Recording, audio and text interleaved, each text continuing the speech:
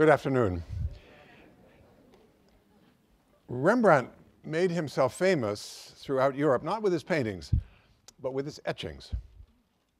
20 years after his death, the Florentine Filippo Baldinucci, writing about the art of engraving, mentioned Rembrandt's printmaking technique as, and I'm quoting him now, the most bizarre manner which he invented for engraving on copper with acid, a method that was all his own, neither used by others nor seen again. Rembrandt used certain scrawls and scribbles and irregular strokes without outline, says Baldinucci, and he created a deep chiaroscuro, it means contrast of light and dark, of great vigor and picturesque flavor. What struck contemporaries as bizarre was the variety of lines, from loose and quick, like here on the left in the landscape, to methodically cross-hatched in the half-light, to deep and dark and blotty. Rembrandt didn't invent etching, though Baldinucci was ready to give him credit, but he did push its potential for describing the world in black and white farther than anyone ever had. Today we're going to look at how he did that. To begin with, I want us just to examine one picture. I'll return to the subject of the so-called 100-guilder print.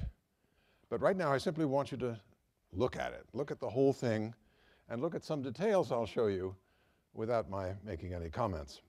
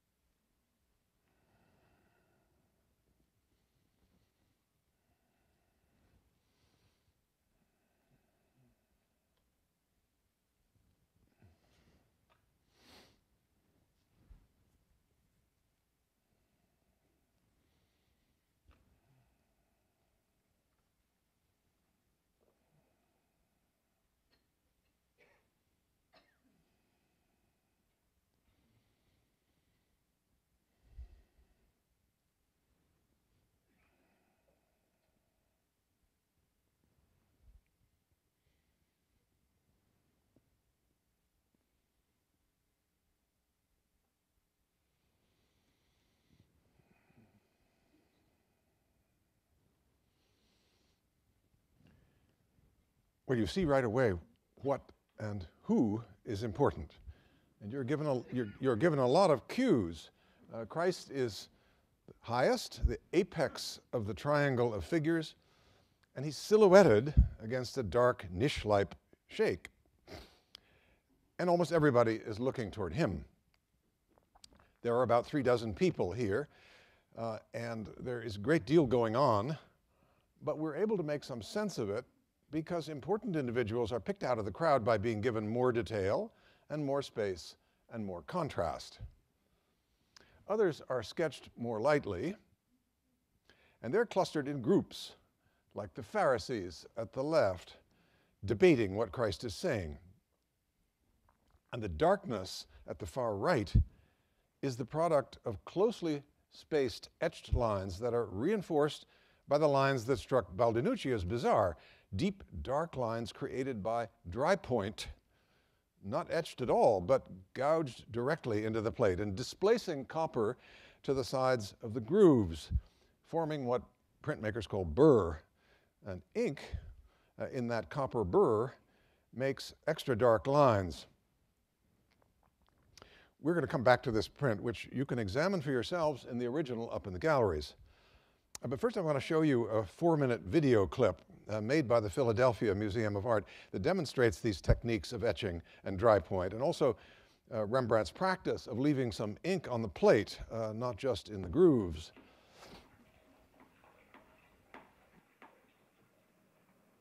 For both techniques, a copper metal plate is cleaned and the edges are beveled.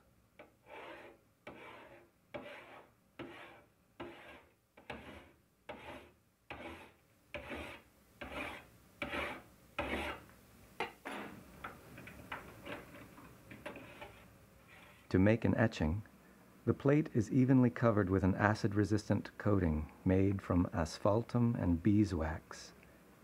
This is known as the ground. The artist uses an etching needle to draw on the ground, and this exposes the metal below.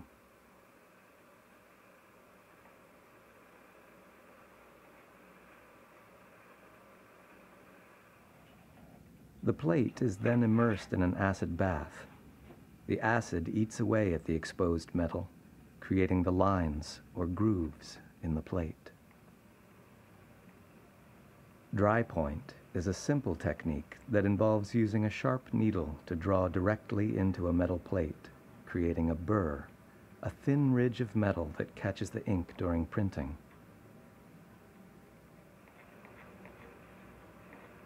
Dry point was the mysterious technique Rembrandt's critics referred to.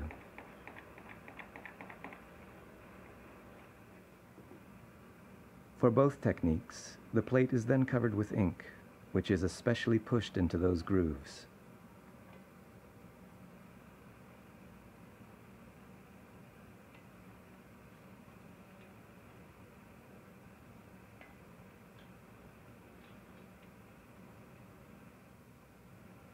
The surface is then gently wiped clean with a soft cloth to remove most of the ink from the surface.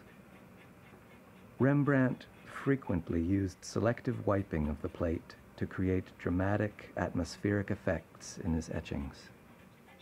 By leaving an ink film of varied density and in different areas of the plate, he was able to create a range of tonal effects, much like those seen in his paintings and drawings.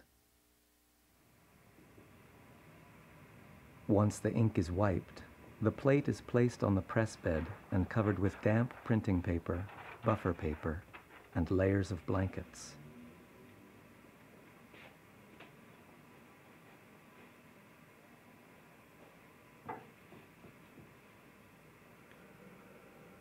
The press bed is slowly rotated between two metal rollers exerting pressure.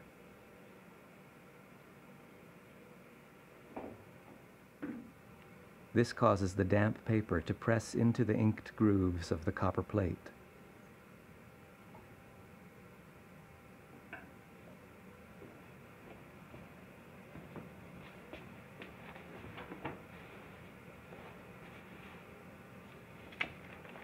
The paper is taken off the press and a print is made.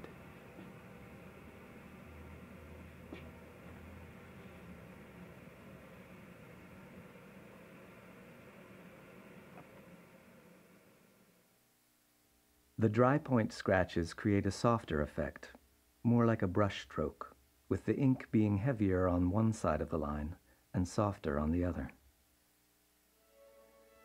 In his 100 guilder print, Rembrandt dramatically varied the way he wiped the ink each time he printed it, producing almost 100 unique versions of this one image.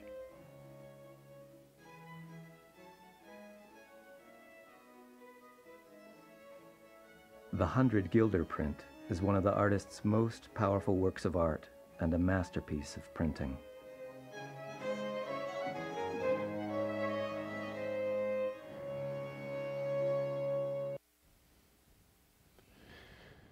Well, a century earlier, Albrecht Dürer investigated etching. There are 5 etchings by Dürer, in addition to hundreds of engravings and woodcuts. Etching was a less laborious way of cutting grooves into a copper plate than engraving, but Dürer didn't keep it up. Engraved lines have the advantage of varying in width, swelling and thinning. Etched lines are uniform. But they do let the artist use a looser and freer kind of drawing on the plate, comparable to pen drawing. Dürer just didn't care to take advantage of that. Parmigianino's etchings, around the same time, begin to behave like drawings, not exactly spontaneous, but looser than engraving. Etching really got its own identity in the Netherlands while Rembrandt was young. Prints like this small landscape at the bottom by Esaias van der Velde would have suggested to Rembrandt how he could translate his own pen lines into slightly more schematic etched lines. That way, little drawings with familiar scenery, like the one at the top, could be printed and issued as multiples, like the one at the bottom, and sold cheaply. Another possibility attracted him at the same time, suggested by this great original mind, Hercules Segers, that you might make one-off prints, one of a kind, by etching a plate differently in subsequent examples, by adding dry point lines, by using colored inks, and even by adding watercolor to the printed sheets. From Rembrandt's inventory, we know that he owned pictures by Segers, probably to study, and also to sell, because his sideline was an activity as an art dealer. From Segers, Rembrandt absorbed landscape ideas, but also his business model for prints. Each impression from the plate can differ from the last, and because of its rarity, be more valuable as a result. And that must have appealed both to Rembrandt's experimental and his commercial instincts. By the way, the first large exhibition of Hercules Segers is at the Rijksmuseum now, and it's coming to the Metropolitan in February. You don't want to miss that. We looked in the last lecture at Rembrandt's ambitious experiments in painting during the later 20s and early 30s. His etchings also show him trying out new kinds of expressive techniques and doing it with kind of restless energy. He took unconventional interest in himself as a subject in drawings and paintings and in tiny etchings. The one at the top here is just 1.5 inches square. Etching techniques which he had barely learned. He had a flair for facial expression, as we've been seeing in these lectures, and with these little pictures, he built up an inventory of emotional states that could serve as models for his narrative scenes. He was becoming one of the most expressive draftsmen in history. In this drawing here down in the middle of an old man bent forward to heal a cripple, he conveys the man's age and also the volume of his body and cloak. He used the drawing for a scene in the Acts of Apostles where Peter and John meet a crippled beggar at the gate of the temple at the right, and Peter heals him. He used this little self-portrait actually for John at the far right, who's got Rembrandt's woolly hair. He seems to have been experimenting with different acids, so in this etching, the lines are comparatively crudely etched, and the contrasts are very strong. Rembrandt had a phase of experimenting with large prints, reproducing history paintings, as Rubens had been doing very profitably. And the first of these was based on a spectacular painting of the subject that's always appealed to artists for its high drama, the raising of Lazarus, which you saw in the first lecture. Two sisters, Martha and Mary, have a brother, Lazarus, who's sick, and they ask Christ to come and heal him, but he doesn't come right away, and Lazarus dies. After Christ arrives late, he says he'll resurrect him. Everybody doubts it. There's already a bad smell in the tomb, but Christ does it. It's a test of his followers' faith and a prefiguration of what soon happens to Christ himself. So Rembrandt sets the scene in a cave that's hung with the dead man's armor and lit by a mysterious source from the left. Christ speaks the words, "Lazarus, come out," and Lazarus does. Rembrandt labored over the composition, and in the meantime, his rival and sometimes studio mate from Leiden, Jan Lievens, painted the subject and made this large etching of it, even more theatrical than Rembrandt's version. Christ, you see, is in a blaze of light, his head inclined towards heaven. and Lazarus is obeying, but for the moment we just see his two hands emerging like a horror movie. Rembrandt went Leavens one better and one bigger, reframing his composition to show a dazed Lazarus between two groups of astonished spectators, some of them recoiling, some advancing as Christ turns away, so we can't see his face, but only his gesture of command, hand up, elbow out. Notice another experiment. Rembrandt has supplied the image with a picture frame. I don't know if you can make it out, but it is there. A picture frame, a rippled black band that imitates the flat ebony frames that the Dutch used for prints and drawings. That, plus the rounded top here, claims a special status for the etching. Its format is that of an altarpiece. In the first lecture, you saw the Passion series that Rembrandt made for the Prince of Orange. You could say, five miniature altarpieces with full-blown action and special effects of light from heaven. In his etchings of these years, Rembrandt produced a few more stunning spectacles. Here, an angel appears in the sky to announce the birth of Christ to the shepherds, who are terrified. The animals are too, and the angel says, "Fear not," a command that comes too late. They're almost comical in their haste to get out of there. This is an audacious picture in many ways. It's a showpiece of animal locomotion and exotic locale, and above all, it's of nocturnal light effects. Etching this plate required a kind of work that was new to Rembrandt. And we have impressions from the unfinished first state to show us the sequence of the work. He began by sketching the whole composition, and then he went to the darkest areas to finish them, working from back to front. The least important areas for the story to begin with, but the most important for the spectacle of light that he wanted to produce. You see a landscape here at the left with a river. A dense web of lines is used to make the rivers and the buildings visible, but very softly, barely indistinguishable. This kind of nocturnal print had been invented recently by the engraver Hendrik Gout, who used engraving to reproduce small paintings by the German painter Adam Elsheimer. Here it's the flight into Egypt, the refugee Holy Family making their way through the night and past people camped by the fire that's reflected in the water. It's a motif and a technical challenge that Rembrandt takes up in etching and solves in his own way, even more subtly. The main event in this first unfinished state is marvelous to behold. The wonderful outline drawing of the heart of the matter, the fright and flight. This isn't any deep probing of human complexities. This is sheer terror and incomprehension, expressed in different ways that involves what looks to us anyway like a minimum of labor.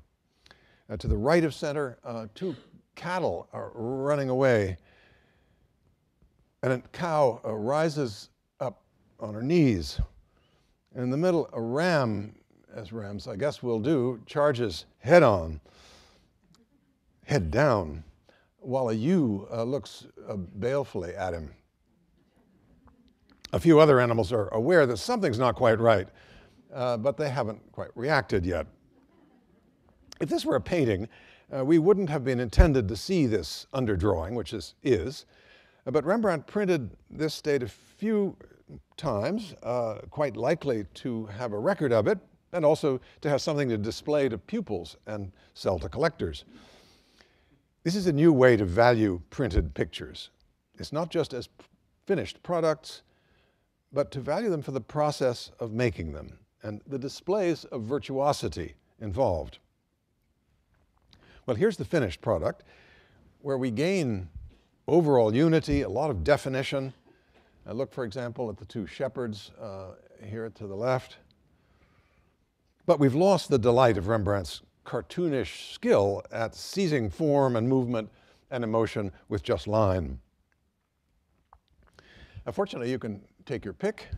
In the second state, besides using a denser mesh of lines, Rembrandt deepened the dark by using dry point, his secret weapon. Dry point appears more and more often from this point on. Rembrandt made advances in more intimate scenes too. This is the climax of the prodigal son story, where the well-to-do young man is left home, squandered his inheritance, sunk to tending pigs, and returns home destitute. His father welcomes him back. And when his virtuous brother complains about it, the father says, "Be glad that thy brother was dead and is alive again. He was lost and now is found." The story was often a chance for artists to show boisterous scenes of high life in contemporary costume, as Rembrandt did 10 years earlier. He painted it just once in this picture where he showed himself as the prodigal and his wife Saskia as the bad girl. And then he turned to the heart of the parable, which is in the Gospel of Luke, which is, of course, repentance and grace, the unearned salvation that was the core of Calvinist belief. No matter how bad you had been, a leap of faith would give you eternal life. It became a favorite subject for Rembrandt. And reconciliation is in the poses. The son kneeling and leaning forward, the father enveloping and embracing the son, the two making a single form, unity, in other words, restored. For help with the staging, Rembrandt leafed through his collection of engravings and found a Dutch artist who'd been there already. This is Martin van Heemskerk, whose composition and poses and stage extras Rembrandt took over and brought up to date. Heemskerk's prodigal son is maybe destitute, but he's still handsome. Rembrandt's prodigal is something else again. He is frightening to look at. He is hairy and animal-like.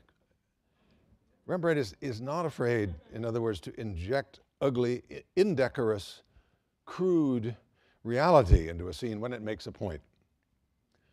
He's mastered a technique with the etching needle that abbreviates wherever possible, getting denser when he needs more shade or more emphasis, but remaining sketchy in brighter or less important areas like the left-hand side and the background.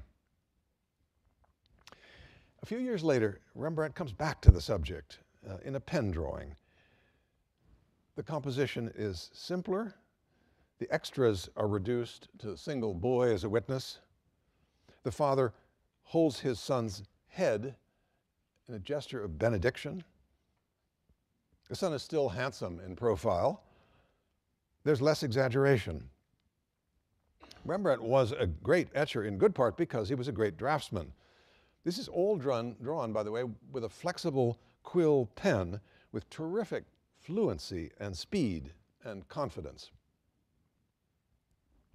Rembrandt came back to this subject yet again at the end of his life. This at the left is a life-size painting in the Hermitage in bad condition, but a moving image nonetheless. The father makes the most eloquent gesture of acceptance and blessing, like the priest at an altar. I'll have more to say about this painting in the last lecture. When Rembrandt etches Adam and Eve, he uses all his virtuosity. The bright sunlit background here is loose and sketchy. Yes, that is an elephant, which Rembrandt had been able to study live in Amsterdam, and is also a familiar symbol of virtue. He outlines his figures confidently in the half shade, and the shadows are luminous, created with hatching and cross-hatching. Closest to us, we can see that he's fortified the deep shadows with dry point.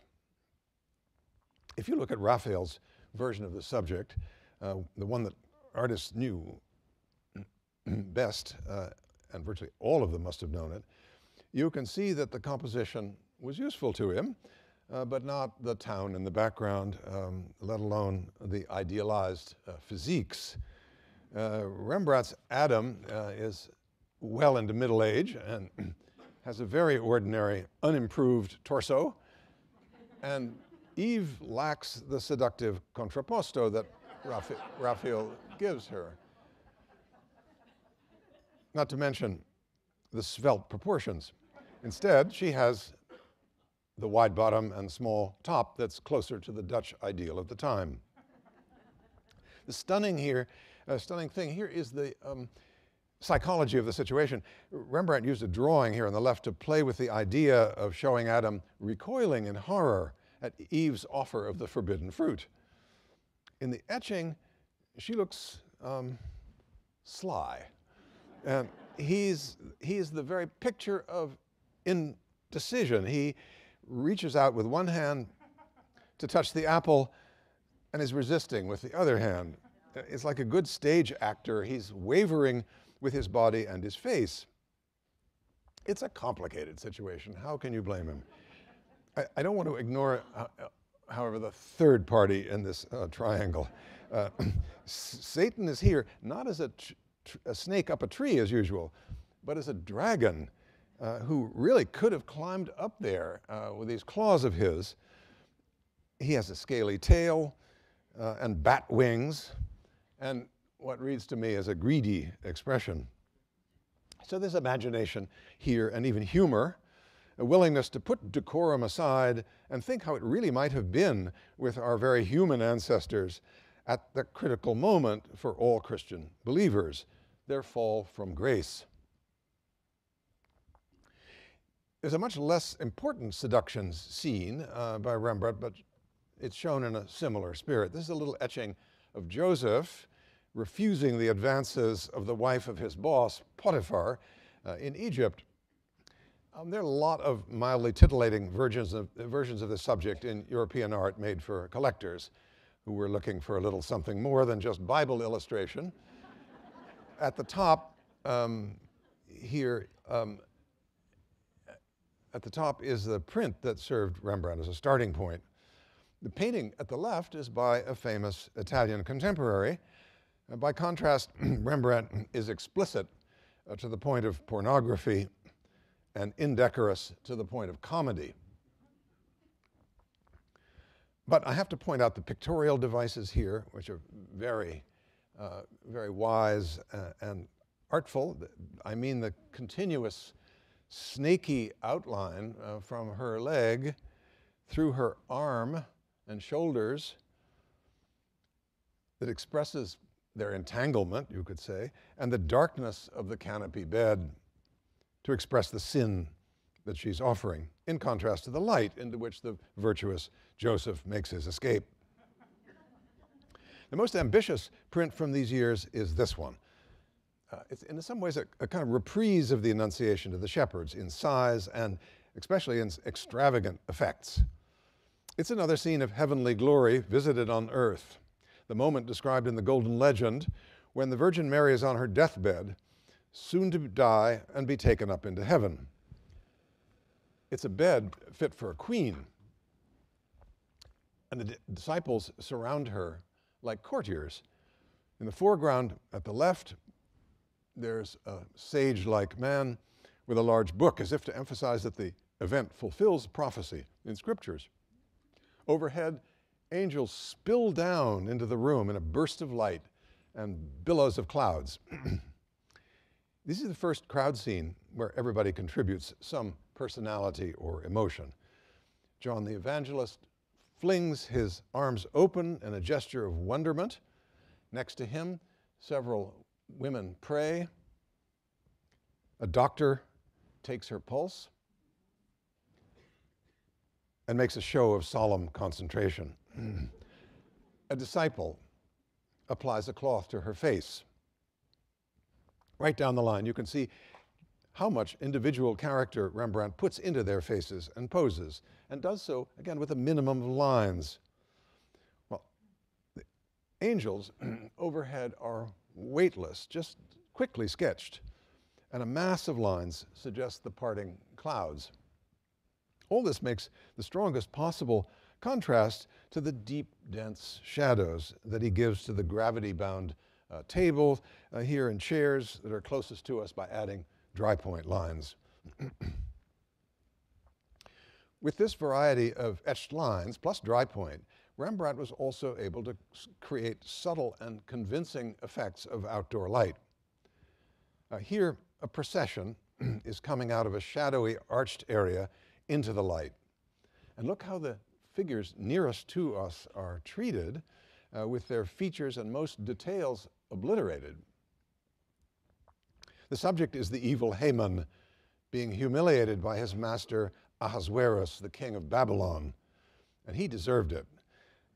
Haman had been cruel to Mordecai, an elder of the Jews, and plotted to kill him.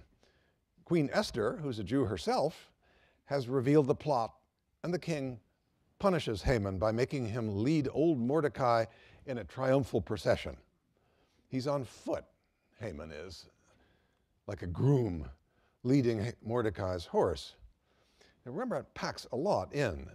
The king and queen here are visible on a sort of balcony on the right side, a whole mass of unruly spectators, the turning procession, and the powerful architecture that frames the picture.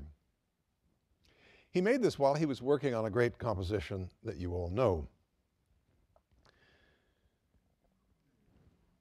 And on this little piece of paper on the left, there are many of the pictorial ideas that make the Night Watch work. By the way, this isn't really the Night Watch on the right. It's a small 17th century copy that preserves the composition and the colors better than the original, which was cut down. The militiamen are crowded together as the chief officers lead them toward us in a procession. The arch and the buildings play a large role in organizing the composition. That crowd and that architecture also anticipate a picture that particularly interests us. The 100-guilder print was audacious, technically, even by Rembrandt's standard. Never before, never again would an etcher create such a spectrum of tones, from light struck to coal black. The composition, too, was a great feat of organization. It was based on figure drawings that Rembrandt made of models posed in the studio. A few of the few that have survived. This one was evidently early in the sequence, and it shows quite a different grouping from any in the print. 3 others show Rembrandt working out the group of figures to the right of Christ, particularly the woman lying on the ground. In one of these drawings, she's sitting at the top, holding her hands in beseeching gesture. The drawing shows the pose in reverse image. That would be reversed in the print. And here she's included in a group, alert, mouth open, reaching up with one hand, and again at the top in a more careful study. The woman in the etching can only make a feeble gesture with her eyes half closed. She's obviously now closer to expiring. The etching is known only in a completed state, not any earlier ones, but there's evidence of many changes of light effects during the work on the plate. Even more, Rembrandt experimented with papers. He used dozens of different papers: slick, matte, absorbent, hard, German and Dutch and Japanese, white, and all shades of sepia, even giving different effects, each one of them giving a different effect. And he inked the plate differently in many examples and wiped it differently, leaving ink on the plate in areas for more tone. There are about 100 impressions, no 2 exactly alike. But I haven't said anything about the subject yet, and it's time I did. I should say subjects, plural, because Rembrandt combines 4 different passages in a single verse of the Gospel of St. Matthew that describe Christ preaching in Judea to the faithful and healing the sick. The most important of these is, great multitudes followed him, and he healed them there. That's what's happening on the right side. On the left side, there's a discussion going on. Matthew describes how Pharisees, who were conservative Jews, drew Christ into a debate over whether, under the law of Moses, divorce should be legal, And the disciples joined in. Meanwhile, there's some commotion just to the left of Christ. Matthew says, they brought children to him to lay hands on with prayer. The disciples rebuked them, Peter. The disciples rebuked them, but Jesus said, let the children come to me. Do not try to stop them, for the kingdom of heaven belongs to such as these. What you see is Peter pushing one mother away with his right hand, where Christ, on the other hand, makes a welcoming gesture. Just below, there's here, just a little bit in from the left, there's an uncertain-looking mother toting a baby. The little son steps forward, tugging at her robe and pointing at Christ. He's got the message. The dog isn't just local color. His form initiates that big upward curve that connects this section of the picture to the form of Christ. Christ commands that little children be brought forward because they have a claim on life and a salvation. Theirs is the kingdom of heaven. On the other side are the sick, starting with the standing man closest to him. The shadow he casts on Christ's robe is quite a wonderful touch. The shadow of his imploring hands and his profile, a person without power or substance in the world, but a soul who makes a claim on Christ on behalf of the multitude that Matthew says was following him. They're in the half shadows, physically and mentally afflicted, some on foot, some on one in a wheelbarrow. Many of them are helping others or gesturing to others, stressing their unselfishness. You can see how rich and subtle all this is, and how the lines almost disappear in an illusion of pure tone. One detail you don't see is at the far right edge, under the arch. Let's see, can you make it out?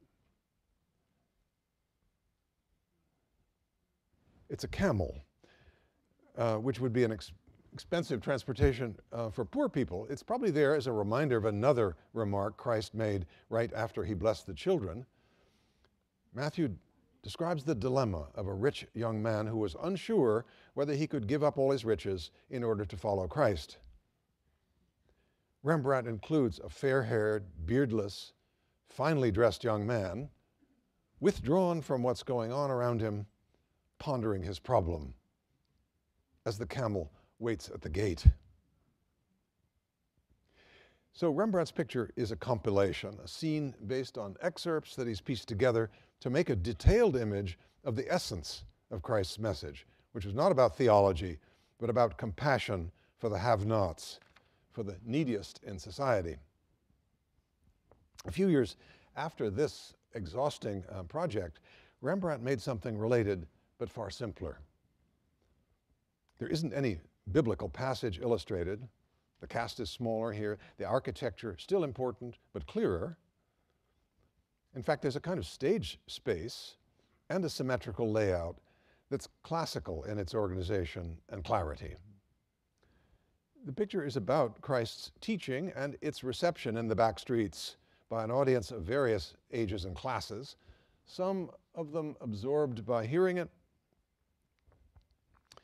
some skeptical, but all visibly drawn to it. There's more dry point here. And again, we don't have any trial states, just a fully achieved image that Rembrandt could vary from impression to impression by inking the plate differently and using different papers. The people are of all ages, and they are wonderful. The child who's put aside the top he's been playing with and is tracing something on the ground. The young man lost in thought. The rapt listeners, one seen from behind. Old men, bored or sleepy. and an elder coming forward towards Christ. Now, Rembrandt's career as a printmaker is going to end in about 5 years after this, but in that time, he made two very large scenes of the Passion that put together all his virtuosity and his historical imagination. Both of them entirely in dry point, the lines gouged directly into the plate with no etching with acid. There were many changes that we can follow through 3 states in this case, and then a 4th. And there were innumerable variations of inking and paper. Rembrandt shows Christ at the last moments of his life, when there was darkness over the earth, and the veil of the temple was rent, and when Christ cried out, "Into thy hands I commend my spirit." As critical as this moment is for Christian theology, there's another that follows, and that's when the Roman centurion, who's been watching all this, gets down from his horse and converts to Christ on the spot. This was the all-important leap of faith that Luther and Calvin prescribed. You see it in this Italian print, which Rembrandt evidently used for the centurion's pose. You see it a century earlier in a picture upstairs by the German painter Lucas Cranach, where the all-important words are spelled right out on the panel. The words are, "Truly, this was the Son of God."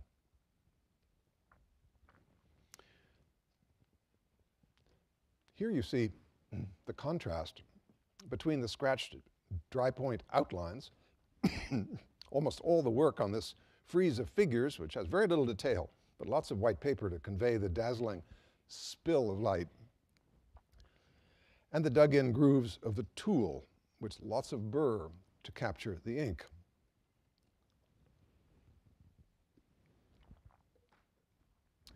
Nicodemus and Joseph of Arimathea are leaving the scene, perhaps to prepare the tomb for Christ, which is suggested by this deep opening, cave-like, at the right. I want to look again at the people at the foot of the cross. Now, mind you, this is a finished work of art, not a sketch.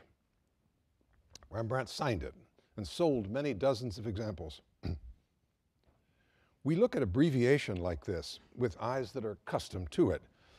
We know the story of the triumph of sketchiness up through Impressionism and into our own lifetimes. We know how Cézanne reduced volumes to their bare essentials. It's hard for us to be surprised by what we see here.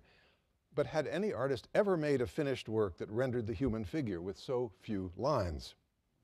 Not just any human figures either. This is the Mother of God and an evangelist and disciples. And just look at the group around Mary. You see they all have mantles and sleeves and caps, as well as expressive poses and facial expressions, and convincing weight, gravity. And all this information from, 40 or 50 lines, with a bare minimum of details and shading. Look at the man, for example, at the far right, craning his neck to look up, tilting his shoulders, tugging at his cloak.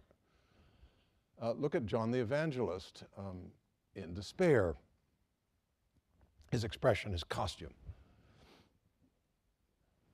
Bright light is responsible for obliterating detail, and at the same time, it invites a show of skill in transcription that had not been seen before.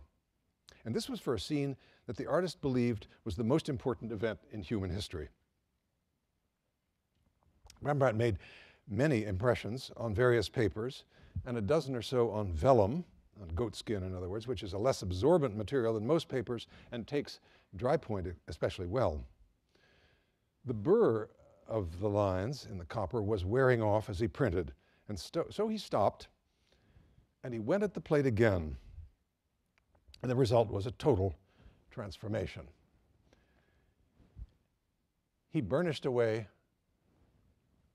most of his earlier design, and he redrew it, making many changes. The crowd at the left is gone. The cave on the right is gone. He put the centurion on his horse, making him more prominent but less emotive. His conversion isn't emphasized as much. He added great streaks of shadow that swallow up the two thieves. And he muted the bright light by laying down a new mesh of lines. Now it really is darkness at noon. In some places you have to work hard to see what's going on. The effect is even stranger than before, more remote from us, stripped of anything that isn't essential to Rembrandt's conception. And Rembrandt's conception seems to be to stun the viewer with a profound event. Rembrandt found a model for the centurion in a Renaissance medal by Pisanello showing a Milanese warlord in profile. Just what that choice signifies is hard to know, not a learned reference probably, but an archaic, stylized touch, very different from the big gesture over on the far left of the first centurion. 2 years later, Rembrandt turned to another scene from the Passion, the same large size as the crucifixion, and again done entirely in dry point. This is the moment when Christ, having refused to respond to accusations, has been turned over by the priests to the Roman governor Pilate. Pilate doesn't think he's guilty, and because it's a holiday, he follows the custom of releasing a prisoner that the crowd chooses. The priests have already told the crowd that they should pick Barabbas, the thief, and in a moment they will do just that. Rembrandt makes the governor's palace grand and oppressive both. The mob is a kind of entertaining cross-section of the populace, people of all ages, seen from the back, with an unposed, sort of momentary look. Not many faces, just costumes and gestures. The scene on the dais presents Pilate, the one in the big turban at the left, almost sympathetically, as he asks the mob to choose between Barabbas and Christ. Barabbas is that squinty thug in the center. Already, a servant at the left has brought water and a basin to Pilate so that he can wash his hands of the whole affair. And Christ stands a little to one side in a kind of resigned, complete resignation and acceptance. In this impression, you can see how the dry point lines have their blurry, soft focus character still intact, but again, after many printings, the plate was wearing, and again, Rembrandt went over it to extend its life and make some major changes. In this state, that entertaining mob is gone. He may have felt that it was upstaging the main actors, but in any case, we spectators can imagine that we are the mob, that the mob is us, the mob that's ready to have Christ crucified. That idea of complicity that had been in Rembrandt's mind for a long time, for at least 30 years. You saw it in the surface in those passion scenes he painted for the Prince of Orange, where he actually cast himself as one of the executioners. Rembrandt replaced the crowd with something strange and sinister. Here at the left. Two massive arched openings into some subterranean place, a dungeon maybe.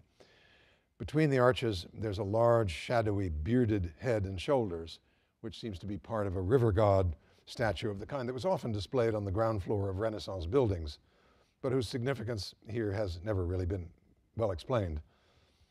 Rembrandt kept the bearded man at the right here, who steps forward at the edge, his head still up in wonderment. You remember the afflicted man here in the 100 guilder print, casting a shadow on the garment of Christ, acknowledging his connection to and dependence on the Redeemer, which seems to be what Rembrandt's intention was in the work on the right. In the 1650s, Rembrandt continued to make small etchings of biblical subjects. This is one the size of a postcard. It isn't a story. It's a made-up scene of the Madonna and Child indoors by a fire with a cat sleeping. Rembrandt gives it seemingly accidental touches of sanctity, Her halo here is emphasized by the window pane. The canopied chair here, like a throne that she's stepped down from to sit on the floor and assume the attitude, the traditional guise of the Madonna of humility. Joseph here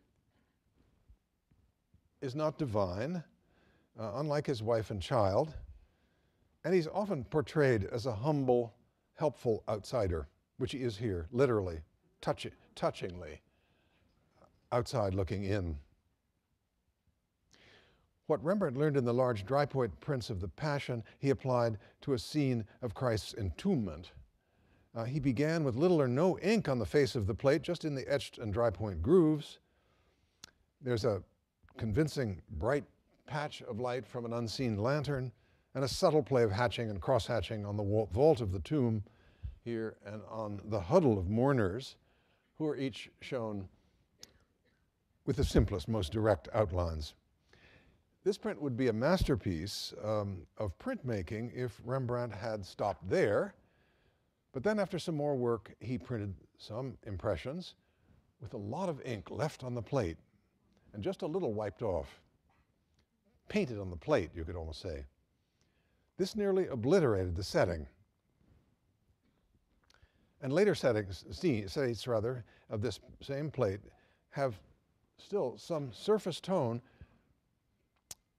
still have a mood of deep gloom and sorrow, but this has pools of light that have the effect of a kind of subtle stage illumination, pulling the key elements out of the surrounding gloom. I put a lot of emphasis on narrative subjects, mainly biblical, because those are Rembrandt's greatest contributions to printmaking. But he used the medium for other subjects, and I'll show you a few portraits first. A few lectures ago, we saw how Rembrandt became the leading portrait painter in Amsterdam in the 1630s. All kinds of important citizens sat for him. The portrait etchings are mostly confined to Rembrandt's circle of acquaintances and friends. We're going to look at his etched self-portraits in the next lecture. One of these men was the tax inspector for the stadtholder, the Prince of Orange. This man, Jan Uytebogaert, who Rembrandt got to know through his dealings over the Passion series that he painted for the Prince. This man was also an art collector, and it's been speculated that this portrait was a favor by Rembrandt to ingratiate himself to the court, like the painting of Samson that Rembrandt tried to offer as a gift to the prince's right-hand man, Constantijn Huygens, but was refused. Anyway, it's a picture of the tax man at work, with bags of coins, a ledger, staff of helpers. He's splendidly dressed in old-fashioned costume of velvet and fur. It may be a good likeness of Uytebogaert, we can't know that, but it's also an inventory of goods that Rembrandt enumerates with a care that he'd soon apply to the poor and the sick in the 100-guilder print. It's also a permanent record of this official's performance of a duty to society. A portrait of the following year shows another man in the performance of his duties. These are studies of Cornelis Onslow, a preacher of a liberal Mennonite congregation that his father-in-law, Hendrik Uilenburg, belonged to. At the right, he's got Onslow sitting at a table, gesturing to a book, which would be a Bible. It's evidently a study for the etching. The other drawing shows Onslow full length at the far side, talking to somebody outside the frame, and again, gesturing. He used it for this life-size painting, which is one of the greatest portraits he ever painted, and one of the most effective characterizations, a double portrait of the preacher, Onslow, and his wife, Altje Schouten, who's shown as a person in need of consolation or instruction. And Onslow provides it. Mouth open in speech, leaning towards her, gesturing towards the source of wisdom and comfort, the scriptures, propped up and dramatically lit. Ephraim Bonus, or Bueno, was a distinguished physician. His portrait, like the tax collector's, has a blank strip at the bottom for someone to insert an engraved inscription praising the man in prose or poetry, which was never added. In this case, we have no preparatory drawing, but instead we've got something much more unusual, an oil sketch that Rembrandt used for the etching with a few changes. The print shows him standing, as you see, instead of sitting, in action rather than in repose. He's worked up the head with a dense mesh of lines to suggest the shifting light of the interior, and it seems to me also suggests the mobile and subtle mind behind the eyes. In his technique, Rembrandt was working the same level of the 100-guilder print. In another print of the same year, the technical and the spiritual merge again. This is a portrait of a man who became a close friend, the patrician, businessman, and poet Jan Six. There had been nothing like this in Dutch portraiture. Six is shown sort of unbuttoned, informally posed, in a setting that's full of allusions to Six's status, the sword of a gentleman,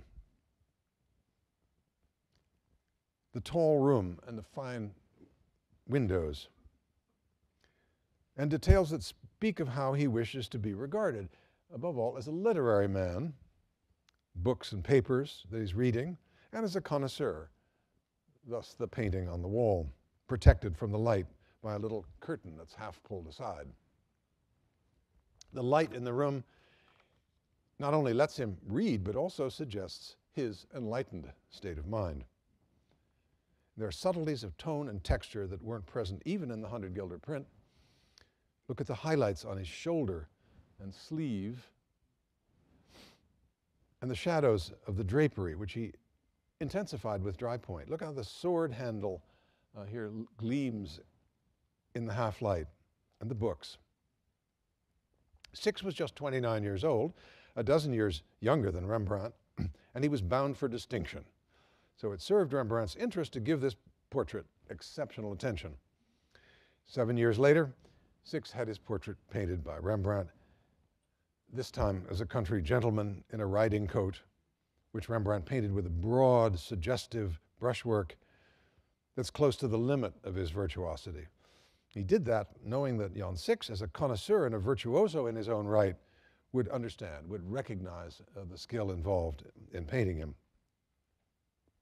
One last portrait, Jan Lutma, a successful goldsmith and silversmith. Rembrandt gives him several attributes of his profession, as you see, tools as well as finished works. I include it simply to show how much shrewdness and kindness Rembrandt could put into an etched likeness. He's still, but not static. He contracts his forehead slightly and looks at us sidelong with a suggestion that his expression will change. Every hair in his head and beard seems alive. Rembrandt had been capturing human quirks for a long time. Portraits gave him some latitude for this, but not as much as pictures of ordinary people and everyday events, so-called genre subjects. These were an established tradition in printmaking. From the start of his career, beggars and poor people aroused Rembrandt's curiosity and affection and sometimes admiration. These are two such pictures, 16 years apart, with similar subjects, treated very differently in ways that reveal how Rembrandt grew and developed as an artist, and you could say as well as a human. At the left, a door-to-door rat catcher is offering his services, but the prospective customer isn't having any. He's making a theatrical face and literally giving the back of his hand to the rat man. Notice the pet on the rat man's shoulder. It's caricatured in the faces and the costumes, played for laughs, or at least for smiles, and the etching needle is busy, busy, busy with crabbed lines for picturesque textures. The scene dates, this one, from the time of the 100-guilder print, and I think you feel its compassionate spirit. The old man at the door gives a coin to the hurdy-gurdy player, and his family, people who come to him, and it seems that nobody's dignity is diminished by this. And Rembrandt's technique is suitably spare and unshowy. My speedy finale is a quick look at Rembrandt's landscape prints. I forgot. I put the hog in here. I really meant to take it out. But anyway, there's a detail, which gives you a kind of delicious, spontaneous kind of way of treating all the details in a scene that does not have a happy ending. In the background, a knife is being sharpened. Here, you saw at the beginning of this lecture something of the tradition that Rembrandt inherited with etched landscapes. These had quite a different subjects and ambitions. Local scenery by Esaias van der Velde, half a dozen other talented printmakers too, a plain style, and the strange views of Hercules Segers at the top, foreign-looking, even lunar-looking, elaborately etched and sometimes printed in color. When he turned to landscape painting in the 1640s, it was actually Segers' kind of vision that he embodied most. His paintings are of fantastic mountains and rivers and are interesting exactly because they're not local, not contemporary, but vaguely historical and fantastic. Not so with the etchings. It was local scenes here that attracted him, a sort of plain-spoken, vernacular picture language that he chose. Here he treats the flat surroundings of Amsterdam with a delight in the open spaces and a lot of attention to the particulars, the meandering inlet that bordered by grasses and muddy banks, the dense city, towers and mills and ships. Did he sit out there in the field, drawing right on the plate? It's also fresh that you believe he might well have done that, although that would have been unlikely. His other landscapes of the period are breathtaking, but not quite as convincing spatially as this one. This is a panorama at the top in which Rembrandt picks up the tradition of wide-angle views like the one at the bottom by Esaias van der Velde and makes the world seem to turn on a single dilapidated farm building. On the right, an idyllic patch of river with a castle, and here, a distant view of a city across the land. Rembrandt assembled the view in his studio using drawings like the one underneath, you could say, field notes. That must have been true here too. The most ambitious of his landscape prints, by far, almost a foot wide, with the full range of his techniques on display, including dry point in the shadows, plus something he never attempts before or after, real weather passing through, slanting rain, roiling clouds, and the bright sun coming out in the distance. He wasn't recording an actual place, but creating a kind of composite that would be satisfying and credible and vivid and embody the benevolent forces in nature, in Calvinists' terms, God's gift to humans. He walks in the countryside around Amsterdam, and these walks gave him lots of material. Here, something distinctive about the geography of the western provinces, water everywhere, and your vantage point is down low. But those give you long views into the distance at times, and there are startling jumps of scale in your field of view, like the masts here up close to us and in the far distance, jumps of scale that give you a measure of just the great distance between the two. Of all the landscape etchings, this is the sketchiest, just sheer virtuosity, a kind of drawing in multiple. That kind of open light treatment recurs in the distant view at the right in another etching he made in the same year at a spot on the Amstel outside the city. On the left, though, is something entirely different and wonderful, a cluster of trees, including an ancient willow, juxtaposed to the prosaic life of the everyday river and town, this bunch of greenery conceals a pair of lovers, a man crowning the woman with a wreath, like a shepherd in an Arcadian romance of the kind that the Dutch were reading and writing at the same time.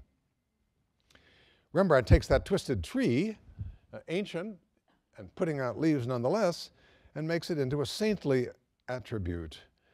It belongs here to a retired bishop, Jerome, who's living in the rocky wilderness. The tree has been fashioned into a drop-front desk, handy for his work of translating the Bible, and his other attribute, a faithful lion, looks out for him. This panorama of the fields of Bloemendaal is one of a kind for Rembrandt. It's a view of a real place across the fields towards Haarlem, a real locale that other artists had found, but Rembrandt makes a sort of super wide-angle view of. It's a locale he studied in drawings, like this one at the left. And he surely knew and may have owned Hercules Seger's etching on the right, but he did away with alternating light and dark fields and relied on diminishing scale and diagonals to create the breathtaking deep space here. One last etching to end with, a tiny picture of a goldsmith. Not a portrait, but the image of a nameless artist in his studio. His fire for melting metal is beside him.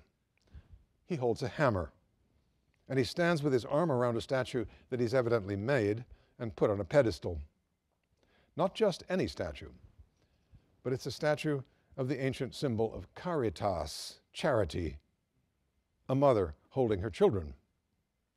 The sculptor tilts his head the way she does. Both are parents, the image is saying. The work of art is the child, not just of their inspiration, but also of hard, exacting manual work. This man has applied himself to shaping the metal, just as Rembrandt has etched the plate. And this moment of loving satisfaction with the work is one that Rembrandt understands, and I think we can share. In the next lecture, we'll see how Rembrandt saw himself in the mirror and presented himself in his self-portraits. So I invite you to come back. Thank you.